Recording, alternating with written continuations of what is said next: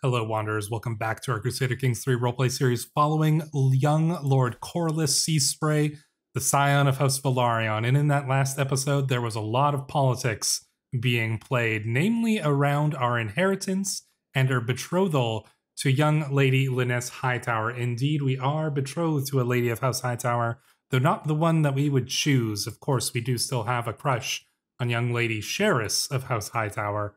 However, considering the political situation surrounding Lord Corlys as the Lord Paramount of the Narrow Sea and the heir to the Reach, well, naturally, the vast amounts of power and influence that we are set to inherit had to have some checks on them. I mean, Daenerys is obviously, she's not simply going to accept having somebody so powerful and with so much influence and the son of such a great man holding all of those cards. And not only that, but the Lords of the Reach are also going to be wary about a Velaryon inheriting. So our mother, Lady Margaery, had to play things pretty carefully.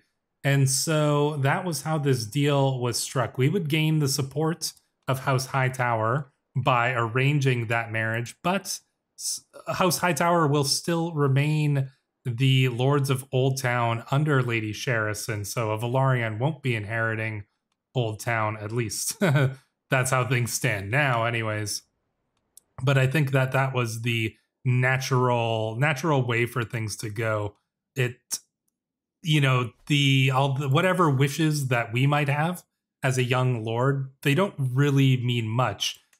Lady Paramount Margaery here, Daenerys, all these other Lord Paramounts and the people on Daenerys' council, they're the ones who are going to be making these decisions. In Game of Thrones, I don't think you have very many options over who you marry. And so that's the situation we find ourselves in here, which is, rather unfortunate for young Lord Corlys. I'm sure he is feeling like he doesn't have a lot of control over his life. And so I imagine he might be seeking out some ways to get control back over his life. Our mother, Lady Margaery, has returned to the Reach after introducing us to our betrothed. And so we remain in Driftmark under the good tutelage and of our steward here, or our seneschal, Malik Webb.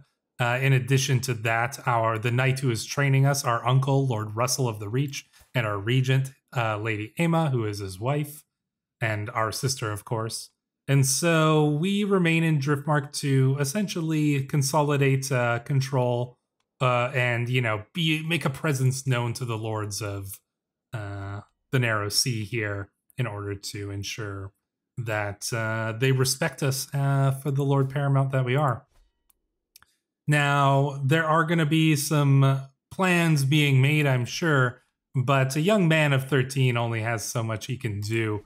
And so while we consider what we can do, we will be taking a very close look at what happens here in the Stormlands. There is a battle going on, which it seems as though House Penrose is going to lose, which might not secure a complete loss for them, but it's going to make things very difficult. Now, I asked you guys in the last episodes what your thoughts were on the situation in the Stormlands, and some people thought that perhaps, if the three lords here, these three Storm Lords, would manage to put young Lord Hugh Baratheon back in charge of the Stormlands, back in the traditional Baratheon seat of Storm's End, that, there wouldn't maybe be much Daenerys could do about that, because, she couldn't risk further ire of the Lords of the Stormlands.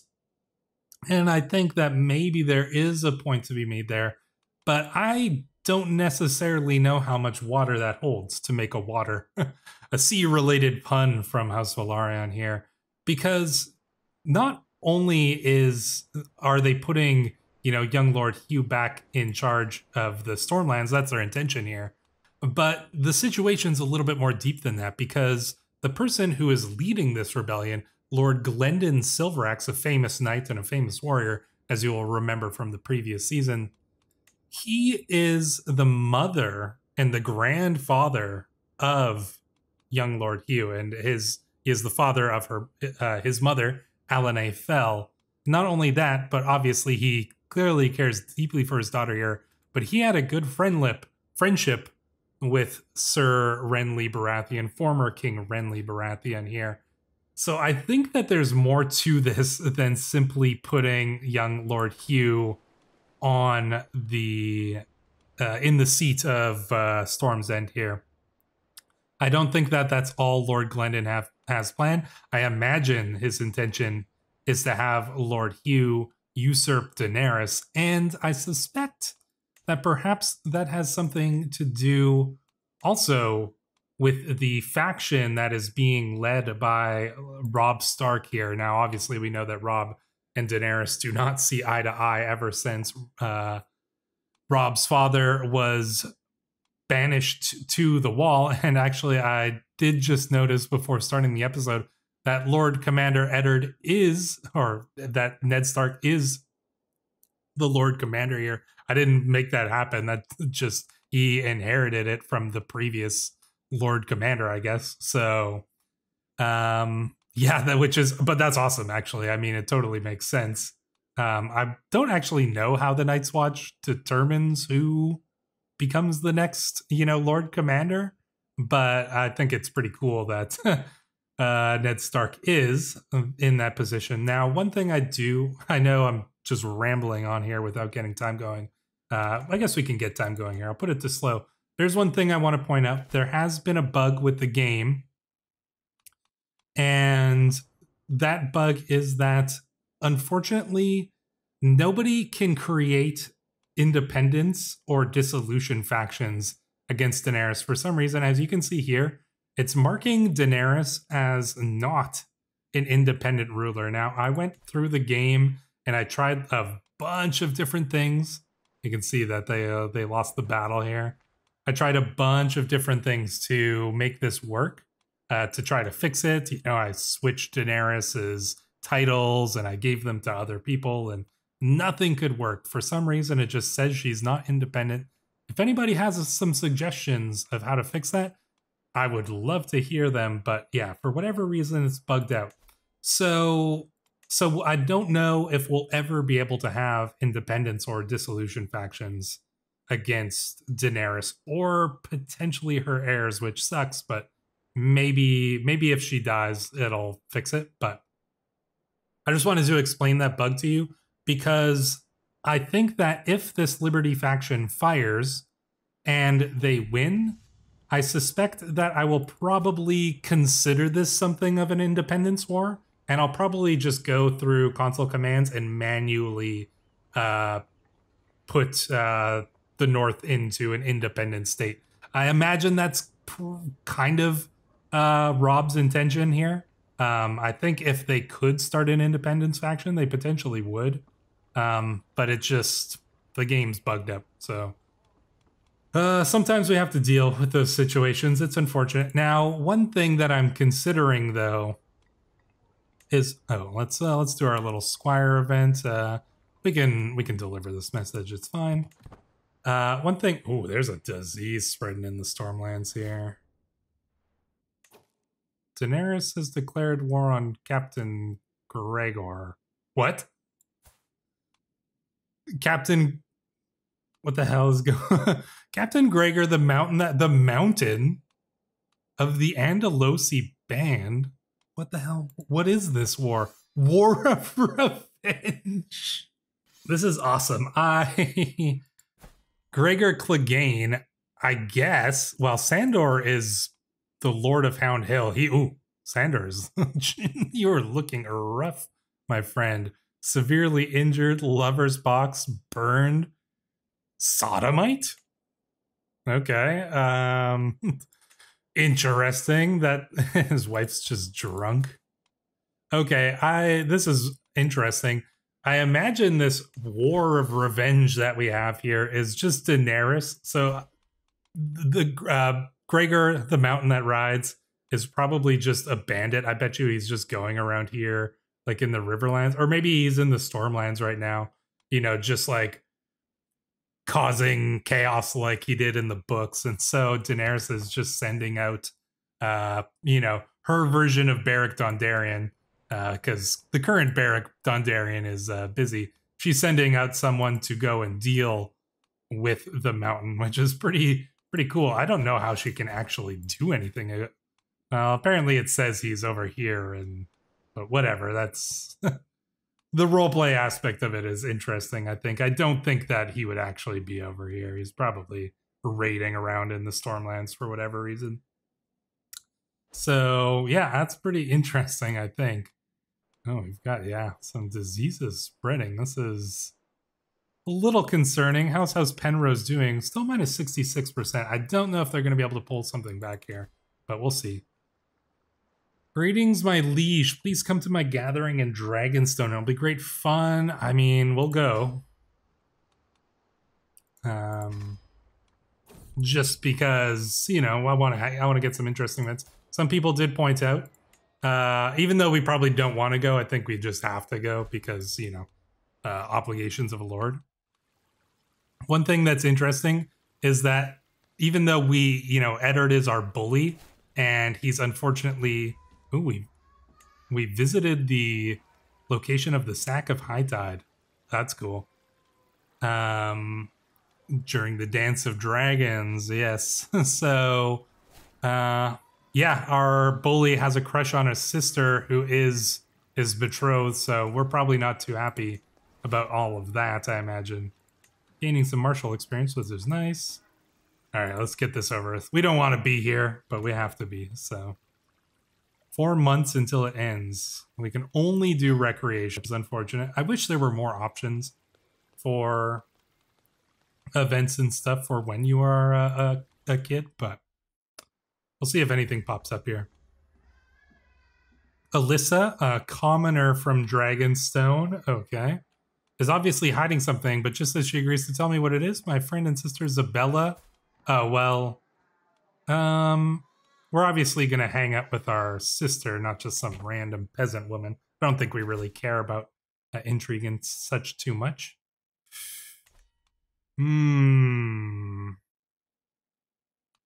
This is an interesting decision. And frankly, whenever you play this game, you almost always choose I will not be threatened, right? Because usually you can beat the enemy faction. And I'm sure we could easily beat this faction too. Like if we look at it, you know, they've got a couple lords here. It's Lucerys, who's what, getting married here? Okay. We've our Castellan. Damn.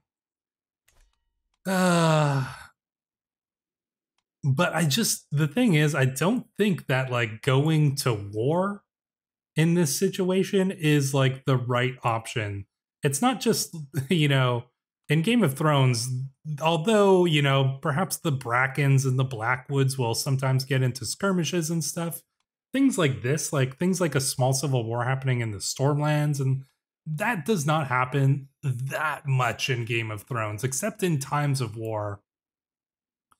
And so, you know, we are a young man. And this isn't, well, I mean, the way that this letter is worded kind of makes it seem like a more of a threat. But I can imagine that this is our, you know, some of these guys are our counselors, and that this is them basically forcefully suggesting this. So I'm actually going to go against well, fuck, we are stubborn though. And arbitrary. You know, I'm still going to go against it because I don't think that every situation needs to lead to war. We're 13 years old. Our council comes in here, you know, making this forceful suggestion. We're a little bit arbitrary, so maybe we just don't even care that much, honestly. And so, yeah, I think we're gonna go with that option. I know that there's gonna probably be a lot of people who are saying that we, you know, probably should have just, you know, killed the rebels kind of thing. But I actually think that choosing that option makes more sense for the context of the situation that we're in. Perhaps if we were a little bit older, we might have done that. But yeah, I don't think we would just go about slaughtering our vassals because they want a little bit more autonomy. So yeah, but I'm sure there's going to be people who disagree there. So, but hey, we're arbitrary, so sometimes we can make choices like that. We're exploring the local sept when my kinswoman Daenarys and I stumble across my sept in Matthew surrounded by scrolls. These are journaled from long ago. Tell me about adventure. We could get another friendship, but I'd actually... We're going to try this option here. Oh, we could potentially have lost the trait pensive. That's actually interesting. Cool. We're going to continue our squire training, of course. Yeah, so we lost... Well, we didn't lose any dread because we didn't have any.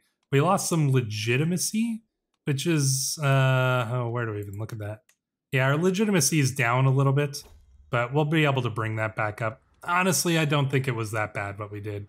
So, Alice, the daughter of my Castellan Lord Courtney, and I agree. Oh yeah, okay. Let's do a different option than we did the last time here. The merchant runs you off. Well, that's unfortunate. Tried to trick him with a few of our fake coins there. Well, you know, can't blame a kid for trying. Oh, Lord Penrose is taking it back a little bit.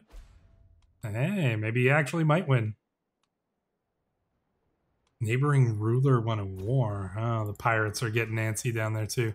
I brought a small book with me as I usually do, and Alice, the daughter of my Castellan Lord Courtney, finds me just as I'm settling down to read a few pages. Oh, is that the 10,000 ships? The 10,000 ships of... totally blanking on... Nymeria Martell? Nymeria Martell? Blanking on the name. Pretty sure I'm close, though. Anyways, she wants to discuss it. Alice Quince, or go away. I am reading. Could lose some stress. Yeah, go away. I'm reading. That's what I say there. You know, we're just a little bit, we're stubbornly reading our book here. Oh, the fun we had. I don't know if we really had that much fun. It seemed like we just kind of kept to ourselves the whole time. I think we're happy to leave. So we shall return home to Driftmark there. Thank the 7 who are 1. I can go inside again.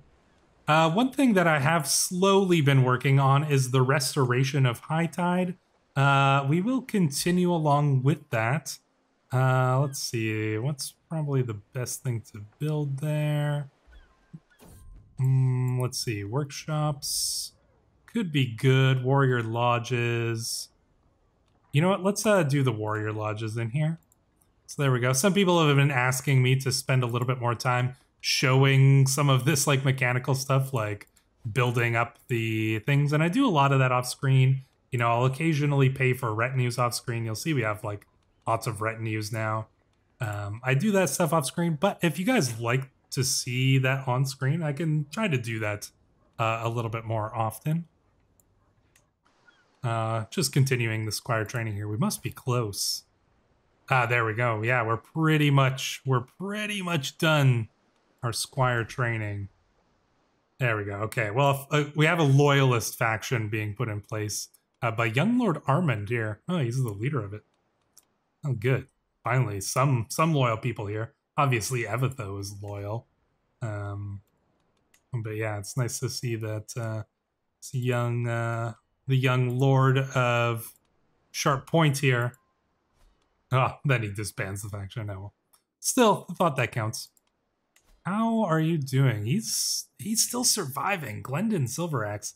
I don't know. I think Daenerys is not getting involved yet because, you know, she's probably trusting Lord Paramount Jon to handle this situation. If he isn't able to, that's when I think Daenerys is going to step in.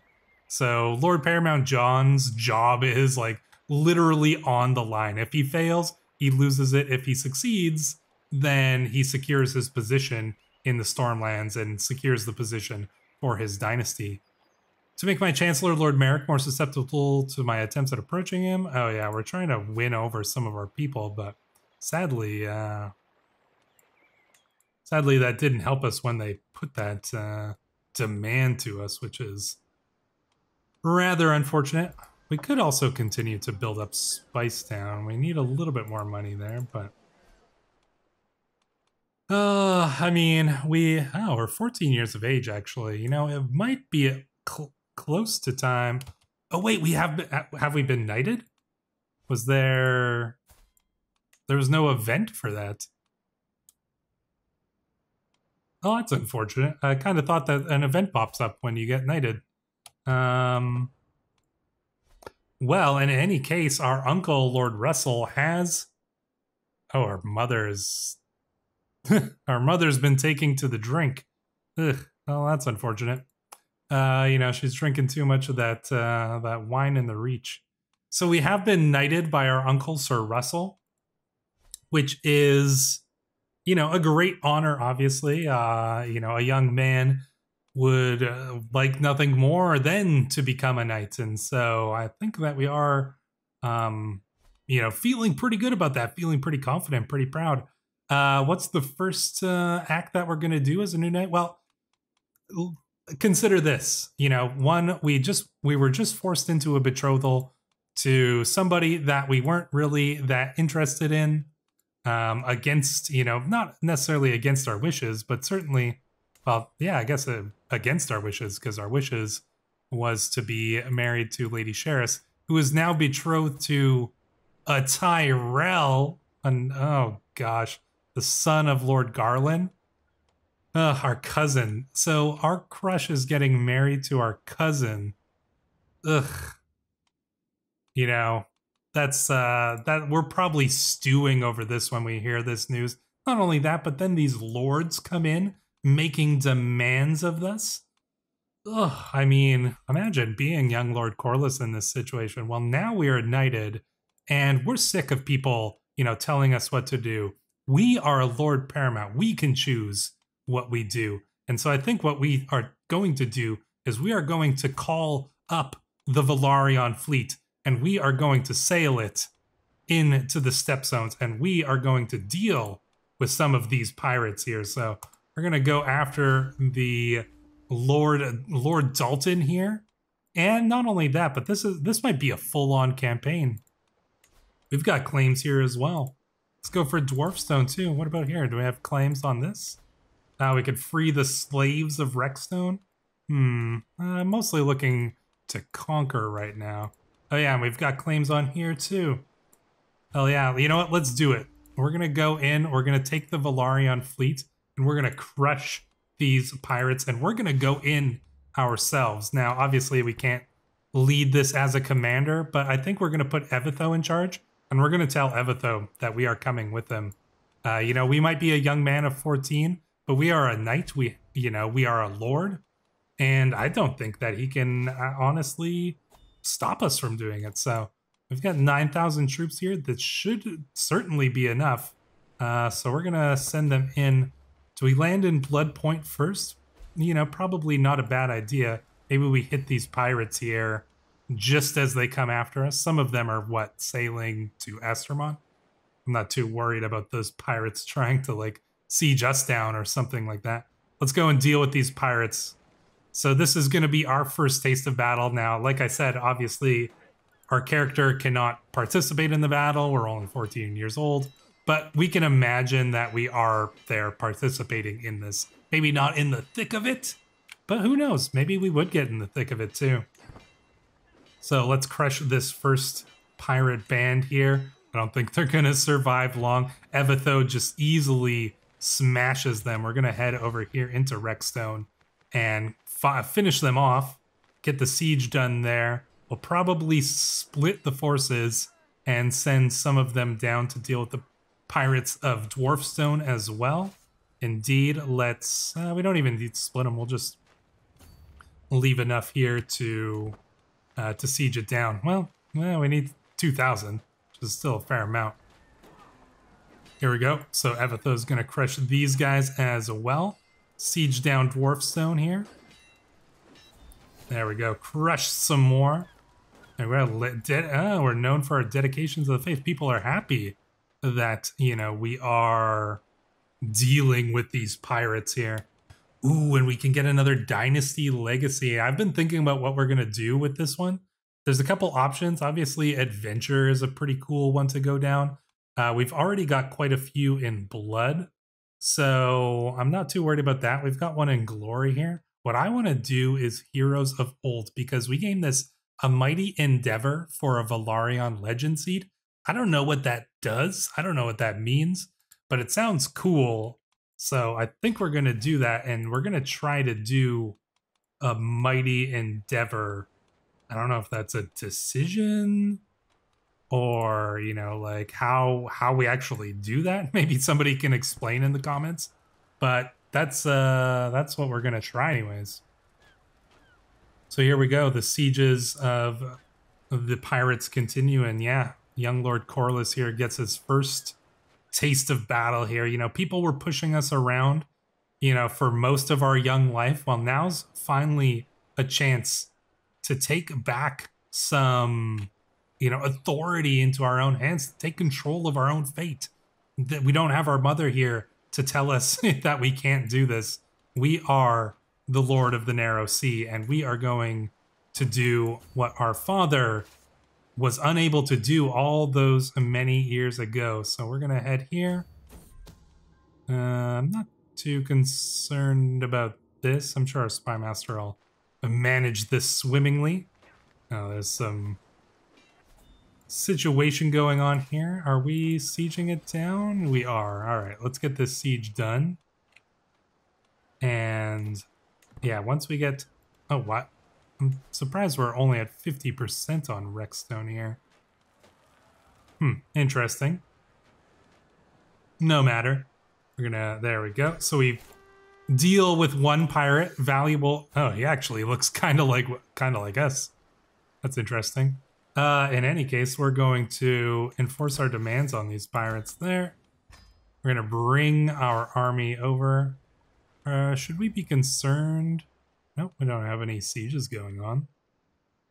All right, don't see anything particular to worry about here. Why? Yeah, I'm concerned. I'm not sure why we've only got part of Rexstone, or we're only at 50% there. That seems a little odd. In any case, we're probably going to go and start a siege down over here. Ooh. Nope, maybe not. We're gonna pull back. We grabbed the wrong army there. We gotta get Evitho's army. Alright, this one's the one that's gonna go. Alright, let's deal. Ooh. This is not necessarily an easy victory. Can we leave a few more troops? Let's see. Combine these armies. Let's put Evitho back in charge. How's that looking? Defending in the hills. This would be a tough fight, but I think Evitho is feeling relatively confident. But you will it says we will probably lose. Are we feeling cocky? I don't know. How good of a commander is Evitho? He's not a great commander. I think he's feeling confident. I think we're gonna go for it. We'll see. Oh, you know what? Oh, we might. Oh, I was worried. It was looking like it was going the other way, but I think that we are going to pull a victory out here. Oof, that was close. Bonifer Seashade was slain in the battle. We should take a look at these just in case here. Well, we'll do it. We'll do it after the end of this current one here. Evitho getting some kills. Asario getting some kills. Yeah. Let's take a look here in just a moment.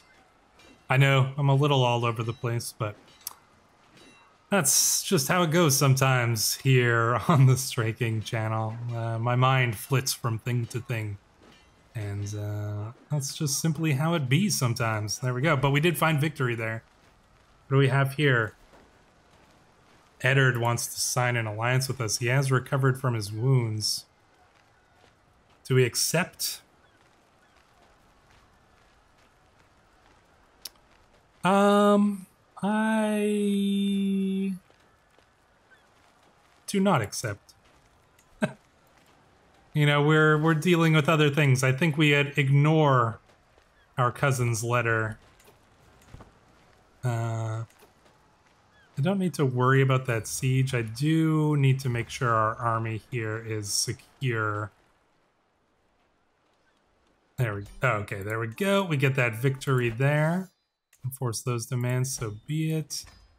And now we can bring our army in here and deal with the rest of the pirates down here.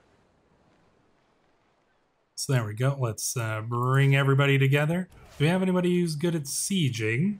We never do. Almost. It's so rare for us to get a siege commander that I don't even bother half the time checking because we almost never get them. But in any case, we're gonna get the siege going here. So far this campaign is going pretty well. Evitho Highhammer. What a badass nickname. That's pretty epic here. Oh, and look at this. Both of his children are fighting as well. Barbo Siuf and Doshi Siuf. They're all fighting together. Oh, looks like we're going to get in another battle as well. This time we should have the advantage. Looks like we'll have the advantage anyways. Oh yeah, I did say I was going to take a look at these details. All right, so let's take a look here then. Our knight Larissa was wounded. Brigla Seafire wounded some enemies. We slew a few of them. Killed Master Peregrine. Avara was wounded. Lord Esmond the Barber of Tarth slew somebody in battle. That's pretty good. And then Bonifer Seashade, yeah, was slain there. So a couple people getting some kills there. We'll take the details here. Nothing of concern. What about in this battle? Asario, our Bravosi teacher, getting some kills. Lord Allen getting some kills as well. We captured some people. That's good. And then in this final one, Lord Allen the Wise, another slaying. Lord Darren of Massey's Hook. Excellent. There we go. So far, things are going pretty well in this campaign, I would say. Oh, how's things in this? Well. All right, things are going to get real interesting at the end of this episode. Oh, and there's a new Pirate King as well. Things are getting really interesting here. That's for sure. We're going to have to consider the consequences of this entire situation here as we get the siege done on this final pirate island. But, oh, now there's already defending against you in the narrow... What? House Peasbury has an... Don't even... Look, I can explain a lot of things with creative thinking through RP, but don't ask me to explain how Lord Peasbury is allied with some pirates down here and is fighting against me in this war, because I don't have an explanation for it. Maybe some people more creative than me too, but the question is, what is Daenerys going to do? You know, Lord Fell here put the Baratheons back in charge here, but I don't think that they intend to stop here. And he is the regent as well. So this is obviously a major concern for Daenerys. Got an excommunication here. Oh man. Things are getting very, very tense here in the Iron Throne. I don't know. What do you guys think Daenerys would do in this situation? Is she going to try to revoke Hugh's position? Is Lord Fell going to team up with Robb Stark and essentially push for an end to Daenerys? That's got to be their plan.